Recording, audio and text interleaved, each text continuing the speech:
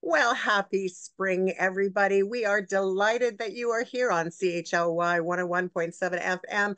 I'm Kathy Holmes, and I am delighted to be your host on Act 3. And in the Zoom booth with me today is a lady by the name of Claire Dineen. She is with Bitchin Chickens.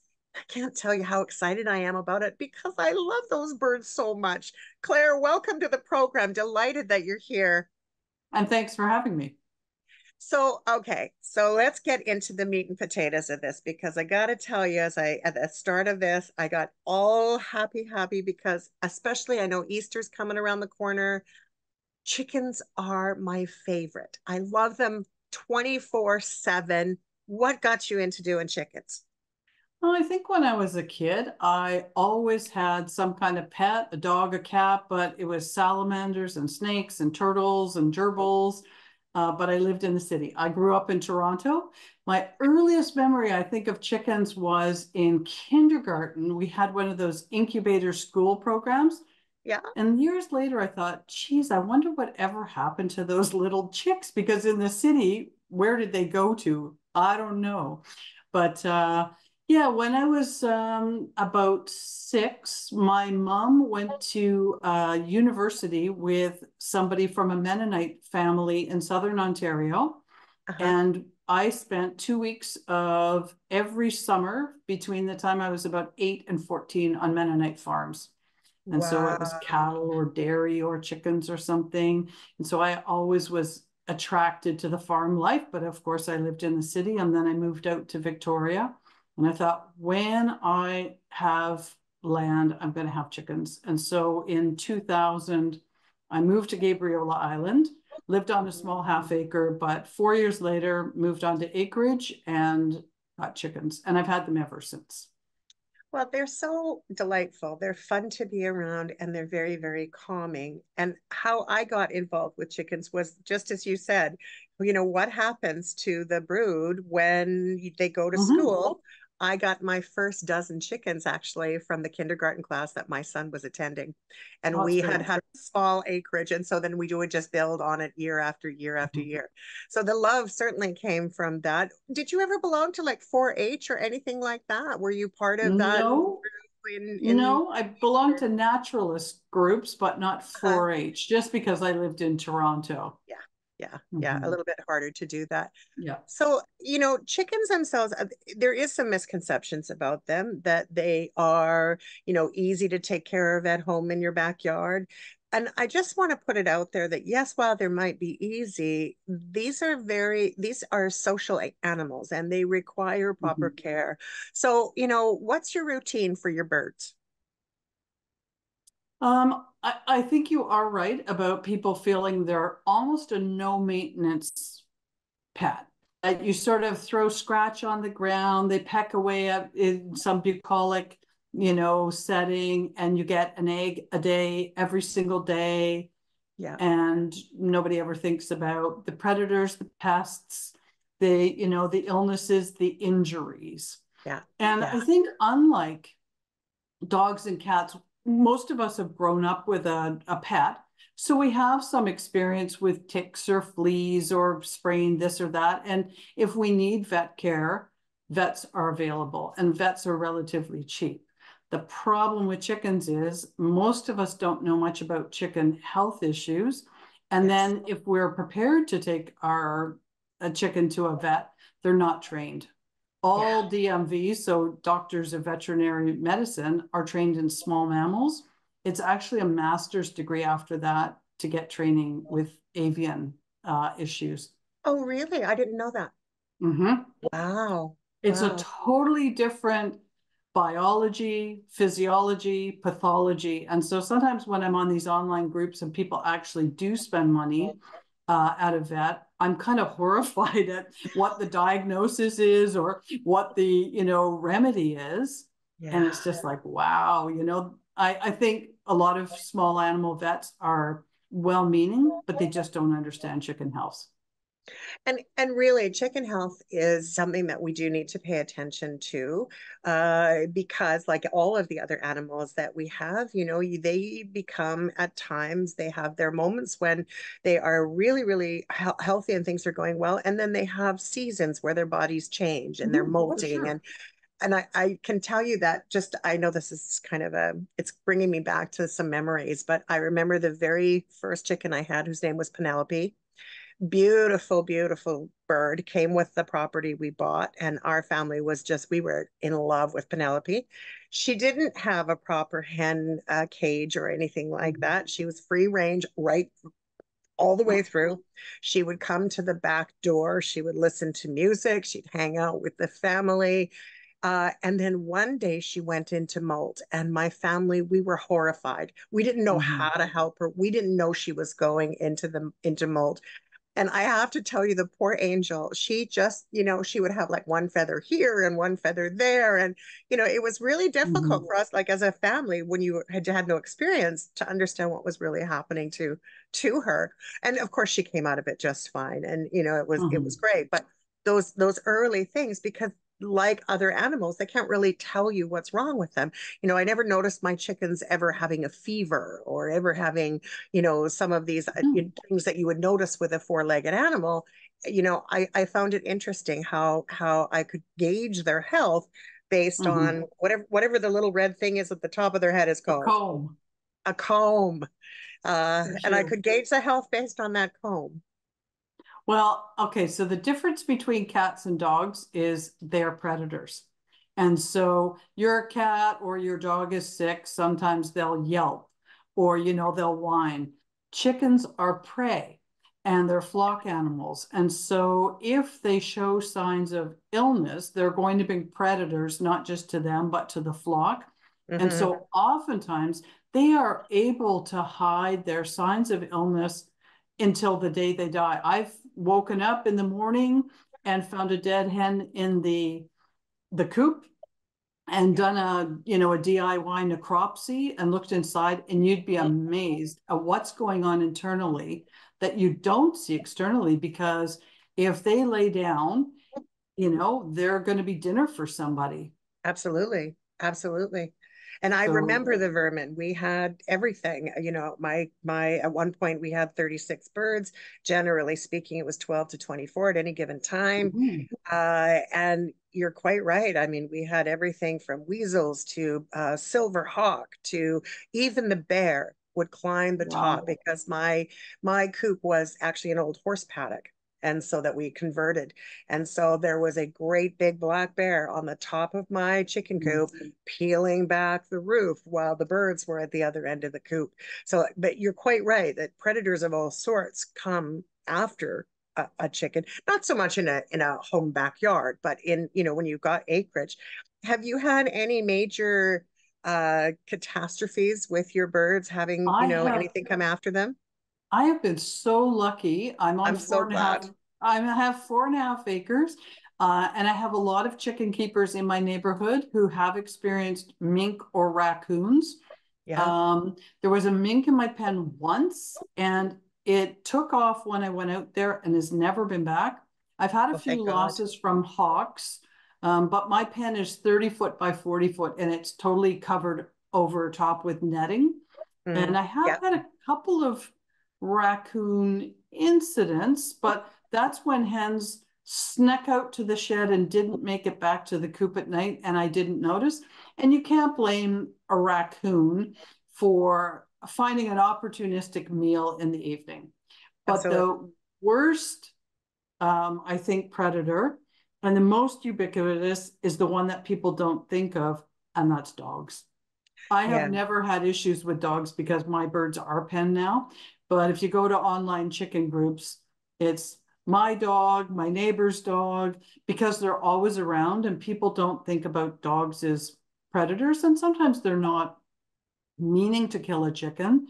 Chickens are pock-pocking around and then suddenly they bolt and they're lots of fun. Yeah. And you pick it up and shake it, and lo and behold, you've caused, catastrophic injuries or death. Yes, yeah, absolutely. I know I had two Jack Russells, and my girls would. case Mm-hmm. the pan. They'd go up Oh, and for down. sure. I had a Yeah. shepherd. She'd case the pan up and down. And truth be told, they were really, really good with the birds. But given the right moment, if I had not closed that coop Mm-hmm. properly or in time, I could see where that would have been Mm-hmm. definitely somebody's lunch.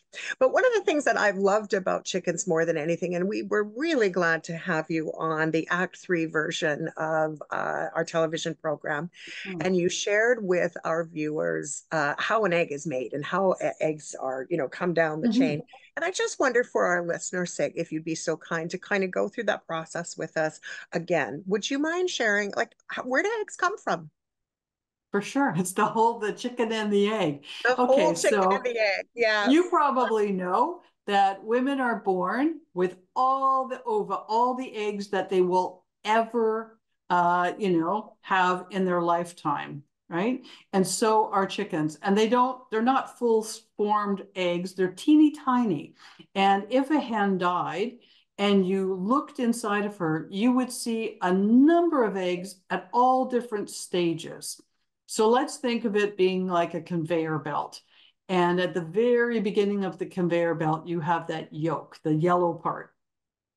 And that is the food for a chick if you had a fertilized egg. And so that is what it's feeding on for those 21 days that it's in an egg. And as it goes along the conveyor belt, it picks up other components. So you've got the yolk, and then you've got the albumin, which is the white that surrounds it. And those little white, I don't know what they look like, little ropey things that I used to pick out of my eggs when I was a kid because I thought somehow they were related to chicks. They're not. It's a kind of a very tightly wound albumin, and they're like bungee cords, and they're on either side of the egg, and they hold a fertilized egg and the embryo in place. So a hen actually has to turn her eggs several times a day if she's incubating them to make sure that the developing chick doesn't stick to the inside part of the shell. So she turns those eggs every day, and it means that all the chicks get different parts of being under her. They get, hopefully, they're incubated consistently and the humidity is consistent. And so if she's sort of turning them, you don't want that chick to go bonk. So those little caleza, as they're called, hold that chick into place. And then, sometimes when you're peeling hard-boiled eggs and you have that little white membrane that Mm-hmm. I like to peel off. So Mm-hmm. that one goes on. That's another part. And there is one point that if a hen has mated with a rooster, she actually she has what are called sperm pockets in this reproductive tract. And she can hold that sperm inside of those pockets for up to 21 days. And then she can decide if she wants to use that sperm to fertilize an egg or not. And if she doesn't like that rooster, she can actually expel the sperm from her body. Oh, wow. So So if she can ditch you, the rooster. she If he's can. pissed her off, she can say, Yep, "You are out of here, bud." yep. Wow. And if you had your favorite rooster who died and you wanted to raise some of his babies and he had been mating with the hens for the next 3 weeks, it's possible that the eggs that they've laid might be fertilized by him because it's from those Wow. Because sperm it's safe in pockets the that same pocket. yeah, and she releases that. Oh my God, I So had no idea. yep. So then you get that, you get the membrane, and then you start to get the shell. And the shell is made out of microscopic particles of calcium carbonate, and they Mhm. all come together like Lego, and they start joining, joining, joining. And if you actually looked at an egg under a microscope, there's holes in them. Eggs are actually porous. We think of them as solid and hard, but they have very small holes. And the Mm. very last thing to come onto it is something called bloom or the cuticle. You can't see it, but sometimes if you wash an egg, it changes color very slightly. And what it does is it comes out sort of wet, and then when it dries, it protects all of that porous egg from bacterial infections, things that might come in, poop that might contaminate an egg, those kind of things. And, And I so, remember when I used to collect my eggs all that time, that poop, when I went mhm, to wash the egg, that was some of the hardest stuff to come off of the egg was the poop itself, the way, just because of the way it came out of the yes. bird, right? Yeah, Yeah, yeah. so yeah, and sometimes it's dirty feed, muddy feed. I clean eggs just very gently with a cloth and warm water. Some Mm, people, like in some countries, they don't refrigerate eggs. They leave them on the counter and they don't wash them until right before they use them. In Canada, mhm, because we don't have widespread salmonella vaccinations in commercial hatcheries and where eggs are, egg farms, that mhm. they wash them.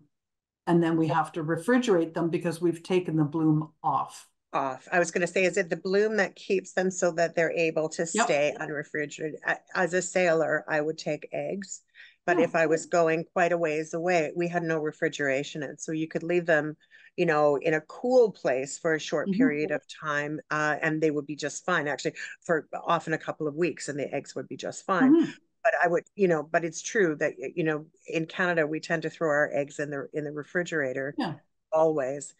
Um, what's the difference? You talked about egg farms a moment ago, just the difference between that and free range. How, is there Mm. truly a difference in those yolks?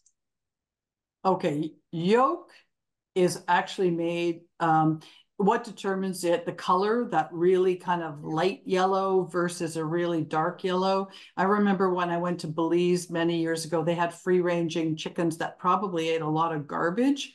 Mm. And the eggs were quite disgusting because the yolk looked almost the same color as the white.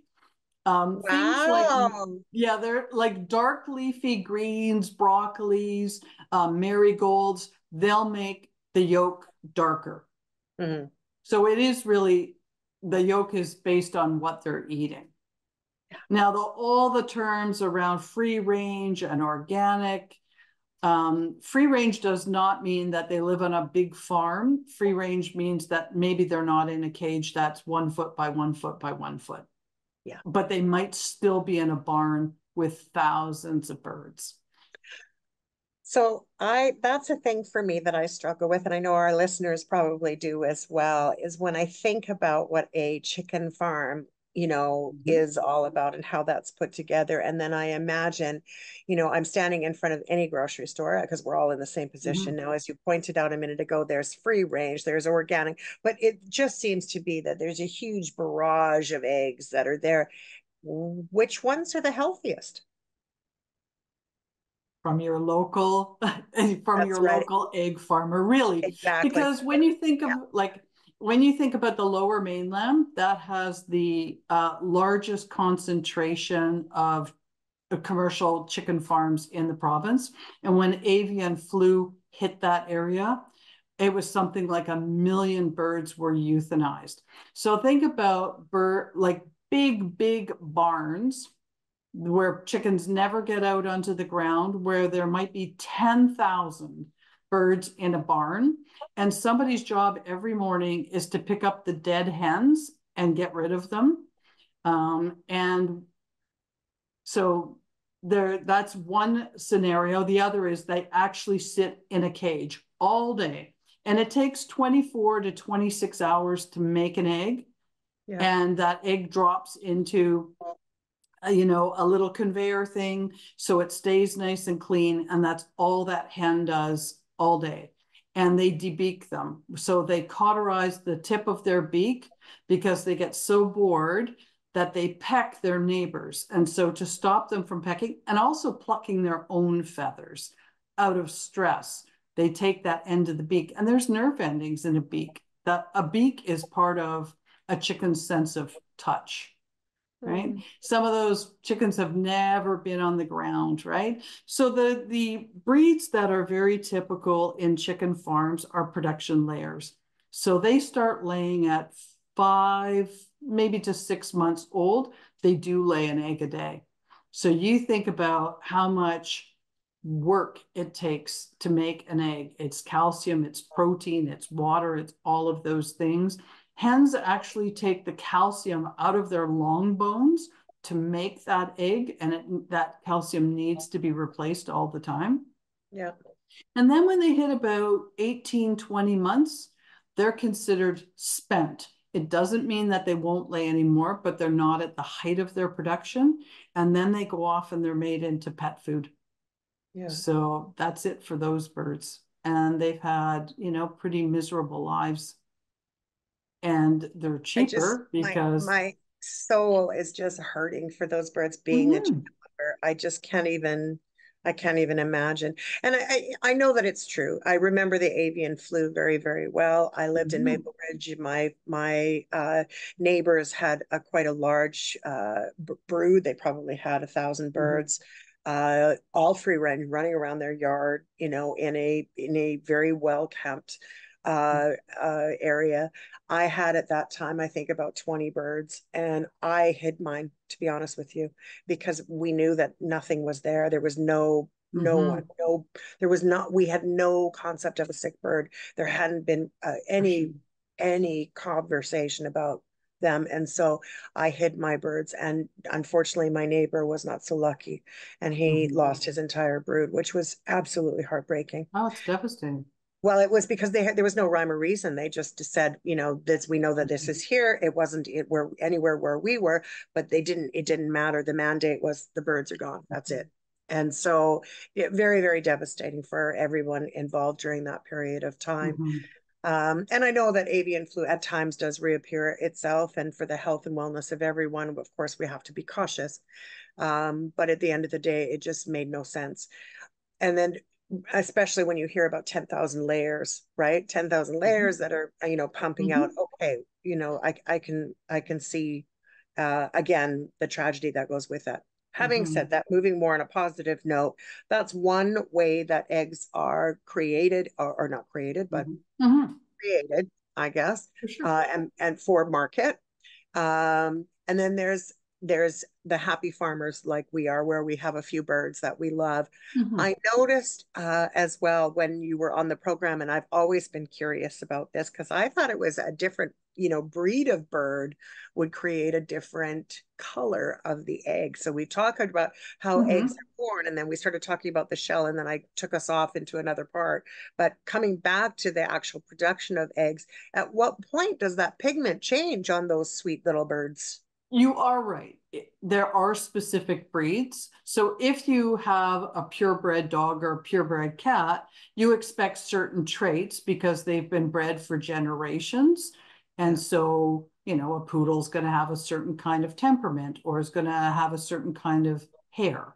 With chickens, it is the same, that there are certain breeds that genetics have evolved over time that lay different eggs. So most people know that there's brown eggs and white eggs. And so I'll explain about that. So when I talked about calcium carbonate was what made the egg shell. So calcium carbonate is white. And so it makes a white egg. But how do you get brown eggs? So one of the things that happened on that conveyor belt that we talked about earlier, so there's different stages along the conveyor belt of that 24 to 26 hours. Some of those stages, call them pit stops, might last just a few minutes, and some of them are a few hours. And one of them is that a white egg can be sprayed by a brown pigment. And so there's about 13 genes that affect brown pigments. So you can have those very, very light to a very, very dark. And depending on what genes that hen carries. So when you crack open a brown egg, it's white on the inside and brown on the outside. And if you really scrubbed it, it would go back to being white. So one of the things that I have are blue and green egg layers. So the blue egg tint, the pigment, comes from particular breeds. So Americana, Araucana, Legbars, there's certain ones that will lay blue. And what happens is that white egg is coming down the conveyor belt, and the pigment doesn't just, it's not just an overlay on top of a white egg, it actually penetrates. So when you break open a blue egg, it's blue on the inside and blue on the outside. Oh, wow. So the inside of the egg, Is where blue. that, oh my God, I had Okay, no so idea. now we get to green eggs. Hmm. So if you know anything about colors, so the blue egg, so the white egg came down, the Yeah. blue pigment penetrated the inside and the outside, but that hen also carries maybe a pigment for brown. And so as the blue egg passes, the brown pigment overlays the blue and turns green. But when you break the green egg, it's still blue on the inside. Wow. What about So the blue ones that have the brown spots on them? Does that mean that it didn't get a full run through the system, sometimes, or is it sometimes, and just, sometimes that's just genetic in that hen that mhm, they have. Like for me, speckles are kind of a fun thing to have. So yeah. you'll have a lighter brown with dark spots, you know.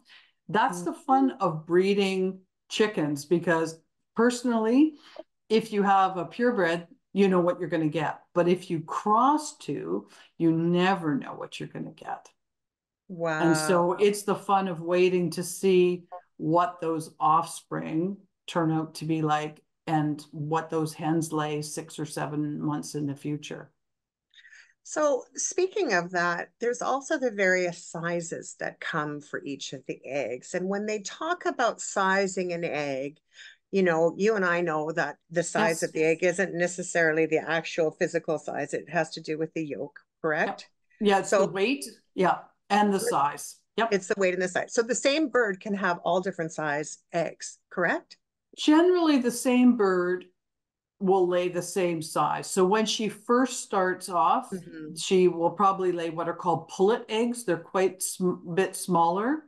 And then she eases up to that, regular size. And once in a while, they have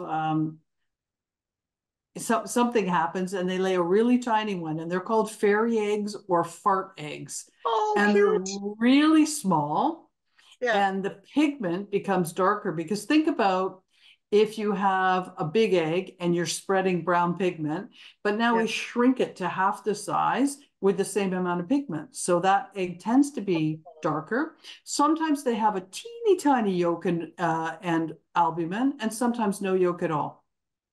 Oh, I don't think I've And ever that seen. can be just a glitch in the system.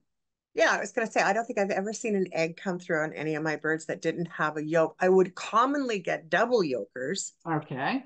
And then have you had one of my neighbors reported when she broke open the egg, there was a totally formed second egg in there. I've And never had that's that. because on Wow. when you're thinking about the production line, Yeah, yeah. before one egg got enclosed in that calcium carbonate, another one happened and got, I know. That's So you amazing. can have triple yolkers. So that double yolk is when instead of each of them forming separately, a second yolk got in here and got enclosed. Yeah. And I was always excited when we would have a double yolker because they're, Mm-hmm. we we never we didn't we got them regularly, but Yep. not commonly, if that makes any sense. Like they were And often enough, but not yep, all. Yeah. I think that chicken farmers are happy with those, but think of the hen that lays them. And Oh, sometimes now, when you go into the grocery store, they've got their sizes, but they also have boxes of just double yolks. One of the things that happens to hens is they get a lot of reproductive tract issues. About 30% of laying hens will get ovarian cancer. So think about an animal that evolved from an Asian jungle fowl that probably had, just like most birds, 1 or 2 clutches a year, just yeah, laid a few eggs and had a few babies. And yeah. over time, it is the most populous animal, probably the most populous bird on the planet. And some of those birds are laying, upwards of 300, 350 eggs a year. Stuff happens. And so they get a lot of issues related to the reproductive tract. And that's usually what takes out hens as they get older. I think that the hens that I got that were not coming from schoolyards were retired birds that they were going to Mm-hmm. send off to slaughter. And I was like, you're not killing that bird. It ain't Mm-hmm. happening. And while I didn't get an egg from her every day, I might get one a couple of times a month. I might get one a couple For of, sure. once a week or whatever. So they were still going through, but Mhm. I had some pretty old birds. What's the average age of a chicken? Okay, so predators are a big one, Of disease, course. injuries, all of those kinds of things. My Yeah, yeah. oldest ones now are about 6. That's pretty good. And then I start to expect that maybe they're going to get some reproductive tract things. But people do have 8 or 10. You know, a friend of mine, her hen went into the nest box and started, the egg song. And lo and behold, at 11, she laid an egg that she had not laid for a long time before that. So Oh, they do last. I think probably 28, age 20 is about the record. I will never forget my Penelope, who was our first. Unfortunately, our Penelope did find demise to what we believe is a dog or a coyote. Got her. Mhm. Um, However, when she was in her moment of glory, we didn't know where she was stashing her eggs. And then, of course, one day I was clearing it away to because we were planning on having friends for her. So these are in the very early Mhm. years, right? Just very, very early years. And I remember pulling, taking the rake and pulling things away from the base of the Mhm. bottom of the horse paddock. And there, lo and behold, there were probably, I want to say 100 eggs, all in this Mhm. beautiful pile. Of course, all of them were rotten. None of them were usable by that point. Who knows how many years she'd Mhm. been going or how long she'd been saving her eggs. And that they weren't found by a raccoon or another creature, which is what was astonishing to me. Mhm. But I think the oldest bird that I had was probably, I want to say 5 or 6. Mhm.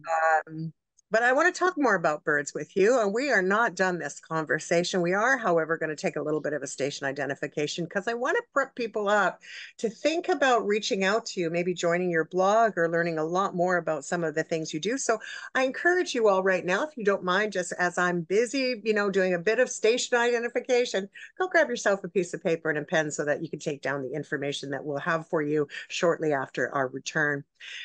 In the Zoom booth with me, I have Claire Dineen. She's with Bitchin Chickens. I'm loving the name. I'm going to find out how she got that name because really it's a good one.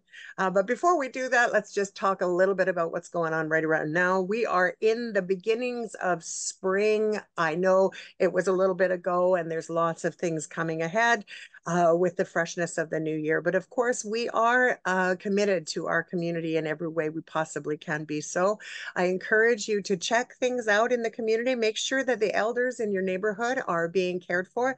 Check and make sure that they are coming through with some of their spring season, open up their doors, maybe give them a hand sweeping off the walk, getting them ready to open up their doors to enjoy the spring days. It's always good to be kind to your neighbor, and really it does make a difference to the people that are in our hood. So do yourself a favor and say hi to somebody nearby you today.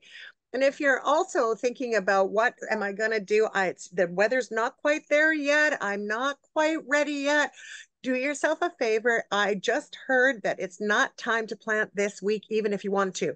Understandably so. We know that this season is just at the very, very beginning, and that the frost, according to the Farmer's Almanac this year, will be the first week of May. So this is a great time to plant, but just be careful when you're out there planting off the moment. It's so wonderful to start that process, but the best part is actually going into the dirt and looking to see where all those wonderful little shoots are coming up. So take a look in your yard and see what surprises that you have.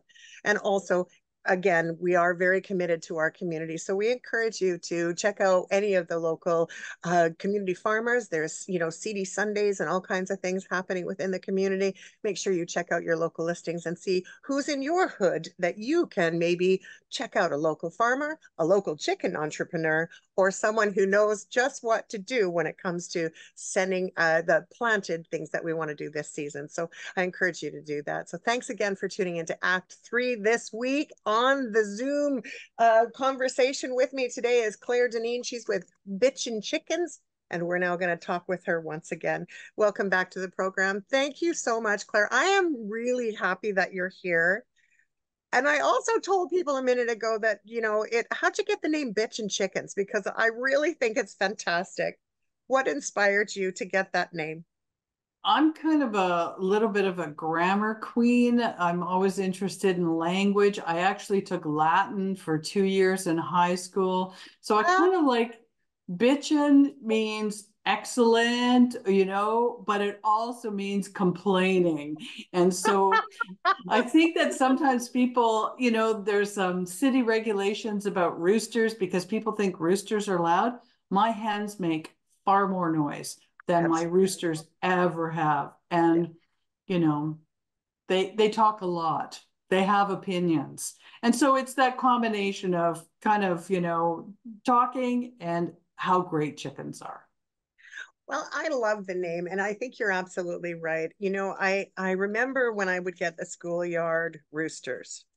Well, I get the schoolyard eggs that had hatched, and of course, it takes a little bit of time to determine whether it's going to be a rooster or it's going to be a chicken, Mm-hmm. especially if you're a novice. But even more so, it takes a while to figure it out. And I remember one year we had 7 roosters and only the remaining ones were hens. And I just remember thinking, well, what am I going to do? You can only have one rooster because otherwise they'll try to kill each other. I remember having them grow, of course, and you can speak to this much better than I can. But when you do bring new birds to the flock, you need to bring them in slowly. You need to, Mm-hmm. you have to be really careful on how you do that because you can make your birds unwell. But I was like, what am I going to do with these? What am I going to do with these Mm-hmm. roosters? Because they were so loud, especially when they became teenage roosters. Mm-hmm. Unfortunately, in my family, we ended up selling the birds to a local butcher, and Mm-hmm. use and sell them or do whatever it was that he did with them. I couldn't kill the bird unless the bird was sick. If the bird was sick, I was the Mm-hmm. person responsible for making sure that that bird didn't suffer. But when they're, alive Mm-hmm. and teenagers, I couldn't just wring their necks as much as at times I wanted to. Why can't you have these birds? Like, why are they so fussy with each other? Why can't roosters hang out like night, the way hens do? Well, I think that there's lots of animals that males are part of a group, a herd, or a flock, and then the young ones go off and hang out as teenagers. And you can have what's called a bachelor flock. Mm-hmm. So they will live and coexist quite well, but Oh, they have to be out of earshot and being able to see hens. But if you just kept them on your own, and some people do, they love their roosters. Roosters tend to be the friendliest of chicks. They're quite loving. The competition comes beautiful, around beautiful. resources for sure. When you think about big hatcheries and when they hatch chicks, what happens to all those day old roost like the cockerels, baby roosters? Yeah, Do you know what happens to them? no. They grind them up. They put them in a little machine and they grind them up and they kill them right at hatch because the hens go off to either become layers or meat birds, and that's what happens. And so for all of us small flock people who hatch, statistically, you're going to get 50% roosters, 50% hens. Every once in a while, I'm lucky and I get more hens than roosters. But I always say to people, if you're going to hatch, what are you going to do with those roosters? And sometimes you can have 1 or 2 roosters, especially if you've got lots of hens and you've got lots of space and they do coexist. But the term pecking order, really, chickens peck the Yes. ground, they peck the environment, but they peck each other, Yeah. right? And they peck always to reinforce that hierarchy. And Yeah. so when you bring in new birds or when you have competition over resources, meaning hens, there will be more pecking, right? And so I have one Yeah. rooster and they do tend to talk more. So like when I've had one dog, it's been a lot quieter than when I've had 2. Always. Right? Yeah. So Always. somebody My barks two at the girls were door, way the other louder one than. has to join in. And it's the Oh, same with roosters. So, yeah. it's about thinking about that in advance. Um, you know, some people are So, prepared to eat their birds, and that's okay, but you do and have to think about where to rehome them. and so that's what I was going to ask you. Do you use your birds as part of your diet as well? Do you eat your birds or I no? don't, but I have friends who are perfectly happy to take them and eat them, and I donate them to those folks. Yeah. And you know, one of the things, I started my Facebook page because I thought it would be a good place for me to be selling hatching eggs, but also to find homes for roosters, because my roosters have gone to, you know, Port Alberni and Machosen and Salt Spring Island and Quadra Island, because I was able to advertise and people would pass through. I live on Gabriola, but I work in Nanaimo, and people would pass by, or I travel with my job and I could take a rooster someplace.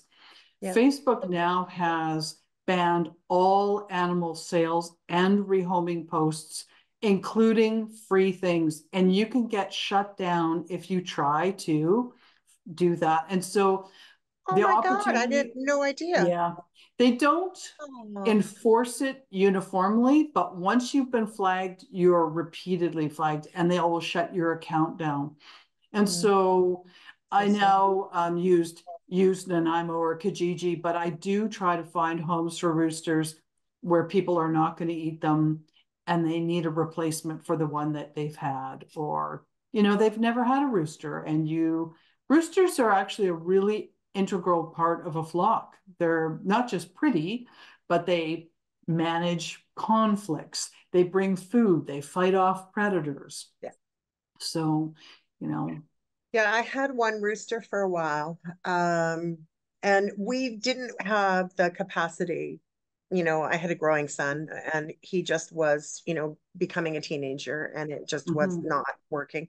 And I was working, and my husband was as well. So it was a little bit, we just couldn't do the full end. We could do the mhm, chickens, but there's a little bit more maintenance that goes with a rooster. mhm, Um, I was the same as you. I would prefer the birds would have gone to mhm, somewhere, but at least I know they weren't wasted, right? They didn't, for sure. they didn't die an untimely death. I mean, I am surprised about the rules regarding, posting that. I would think that that would be a wonderful way for us to be able to share healthy animals and make sure that Mhm, they're given safe homes. So speaking of that part of it for your purposes, and your raising of your birds, um, uh, how big is your flock? How big is too big for a city? Like, is there are rules about our city? I know mhm. that I think in Nanaimo we're allowed to have two birds. I think maybe four. I'm not sure. I think it's probably at least four.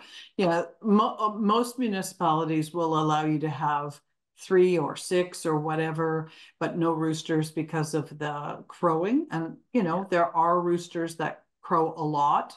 Mm, I've been super lucky that I don't have loud roosters. I live on an island and I live with acreage. Currently, I have about 24 hens and a rooster.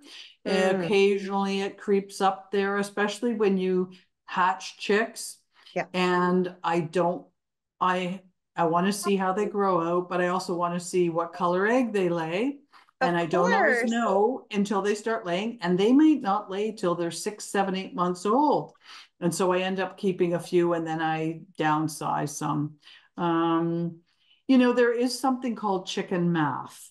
So people get 4 or 6 and they're quite happy with that, but then they want a different color bird, or they want a different color egg, or their neighbors are downsizing a few. Could they take those? And, you know, on Facebook groups, there's a lot of jokes about chicken math because, you know, people get more and more.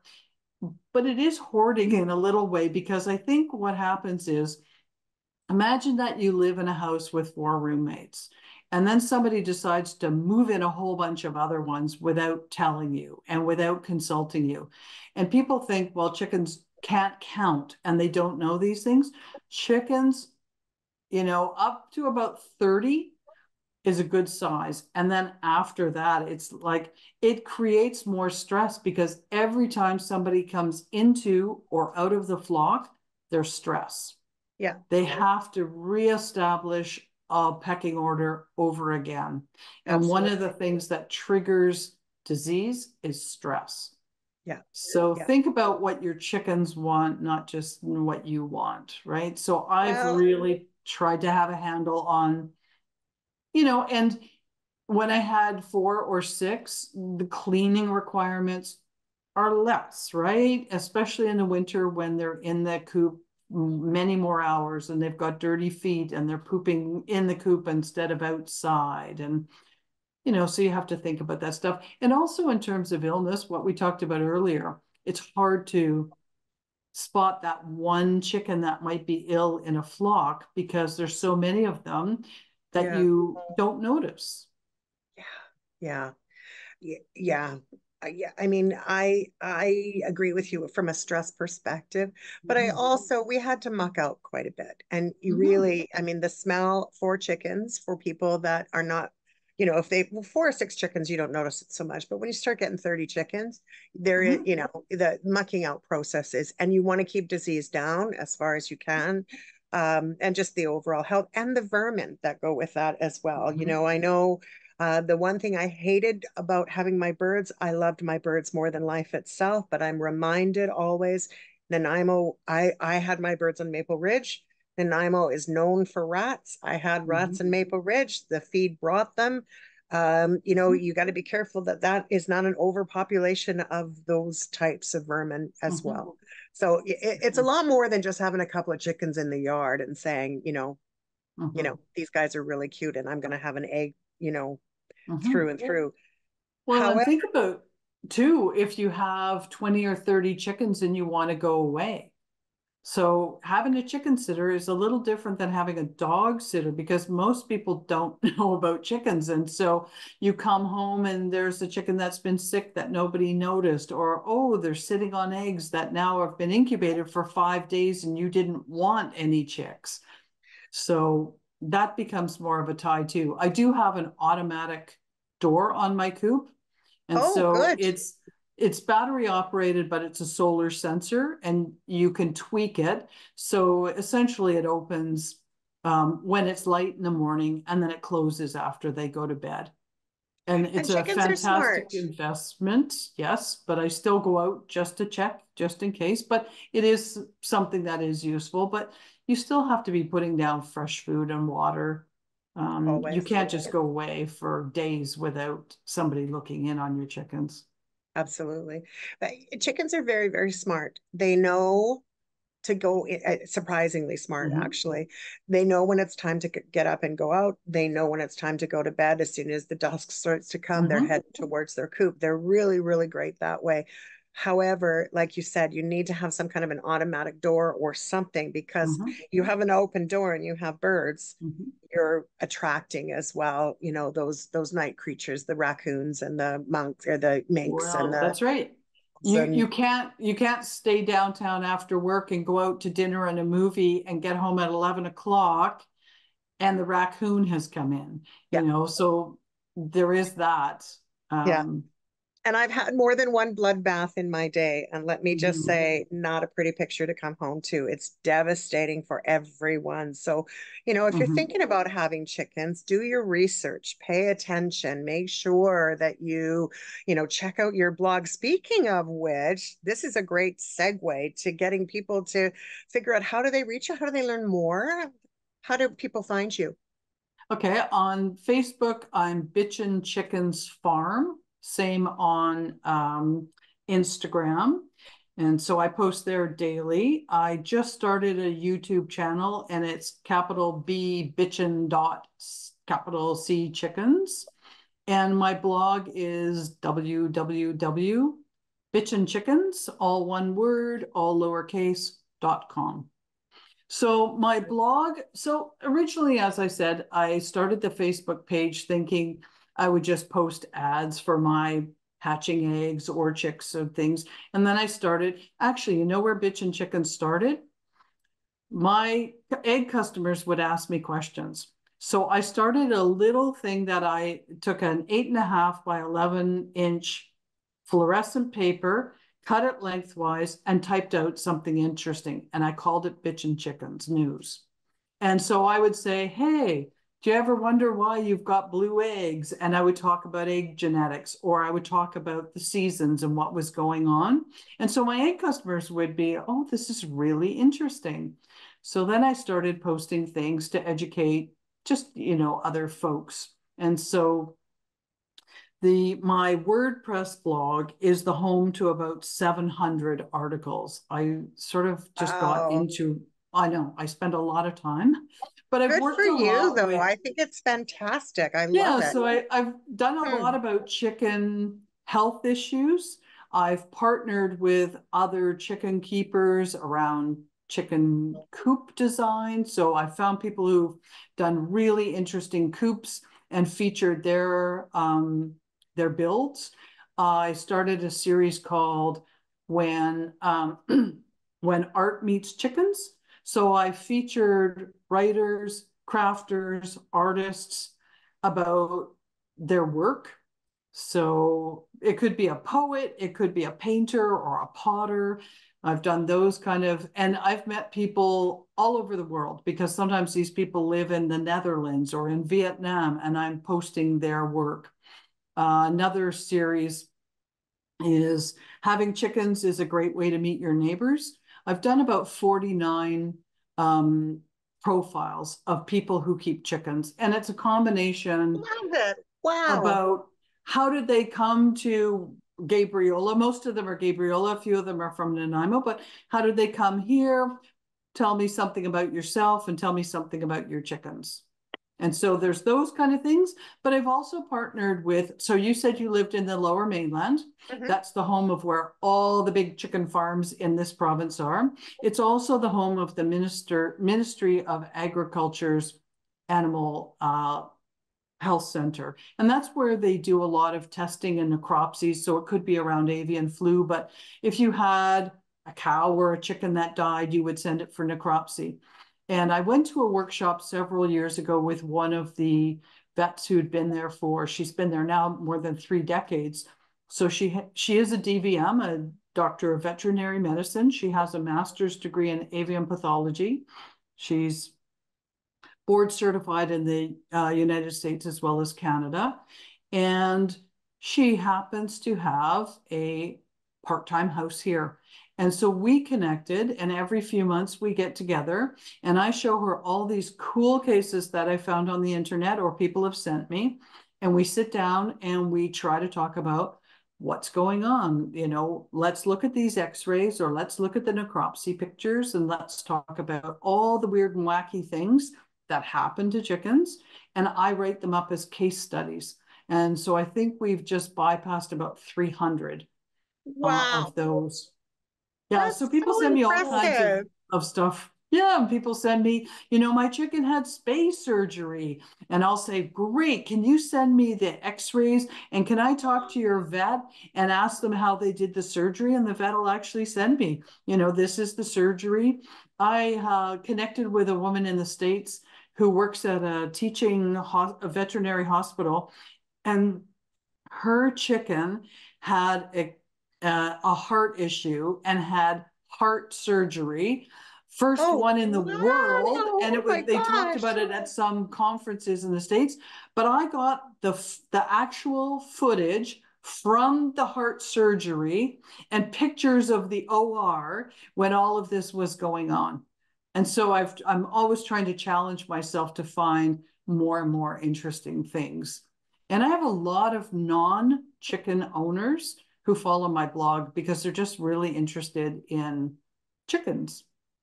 Well, you know what? I'm going to be your new biggest fan because Great. I personally think that this, I adore the birds, but I find uniquely fantastic the people like yourself that take such good care of these beautiful, beautiful creatures that we have wandering around. Birdies are, I mean, I just love them. And I miss my birds probably more than, I mean, I've thought many times about bringing birds back into my life, right? Not quite there yet, but definitely when I'm ready, I'll be checking you out. Okay, you can check my eggs. I'm going to be checking your eggs and checking you out completely.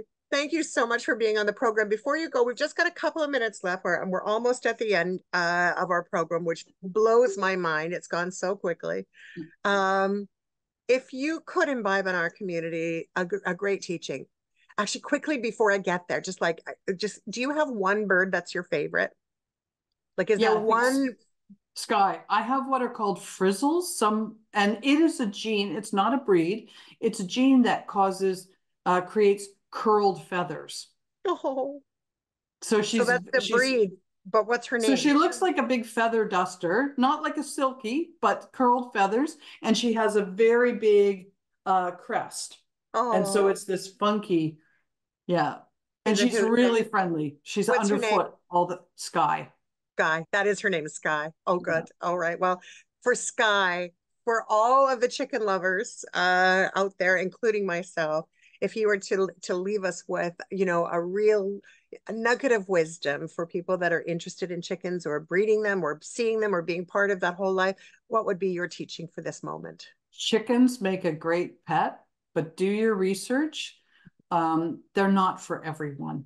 And so Yeah. just make sure that you are able to manage the responsibility of time and space and commitment and connect yourself with a good community so that you're supported when you do experience those bumps in the road, because you will. You will. And those bumps, it's important that you get the advice from people Mhm. who know what they're doing. Thank you so much, Claire Dineen from Bitchin Chickens. It's been a pleasure to talk with you for this last hour. I look forward to sharing more of your information on our YouTube platform, on iHeartRadio, and on Spotify, as well as right here on CHLY 101.7 FM. Hope you had a great day, everybody. Thanks again, Claire. Enjoy. We'll talk to you next week. See you next time on Act 3.